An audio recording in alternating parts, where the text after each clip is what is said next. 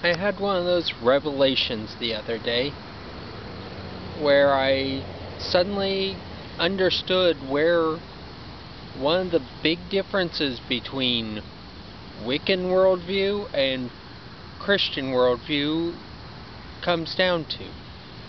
It's Wiccans do not have, want, or need a Messiah.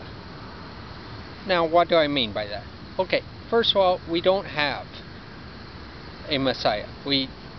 There is no one sent by the gods to give us the laws.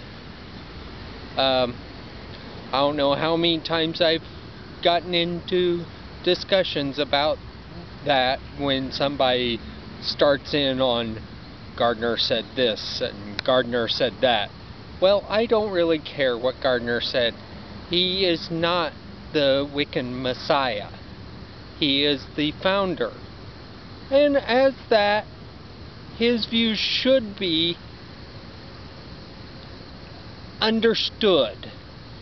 But they don't necessarily have to be followed. Not really saying that correctly, but I don't know any other way I can say it. We don't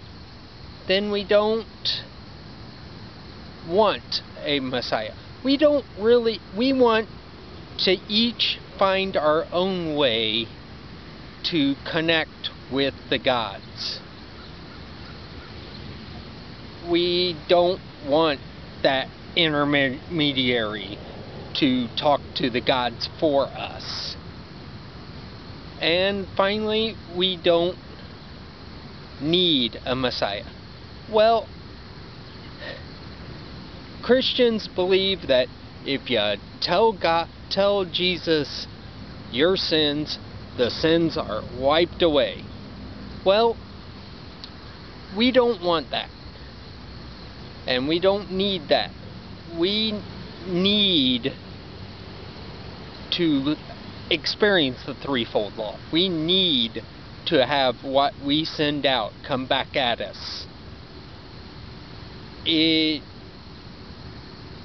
With that way, we learn. We become better people. And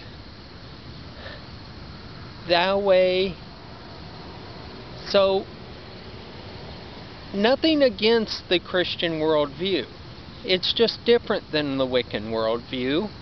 And, well, we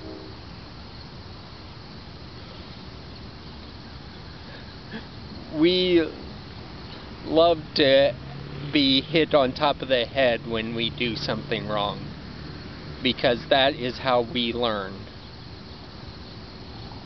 We love talking directly to the gods.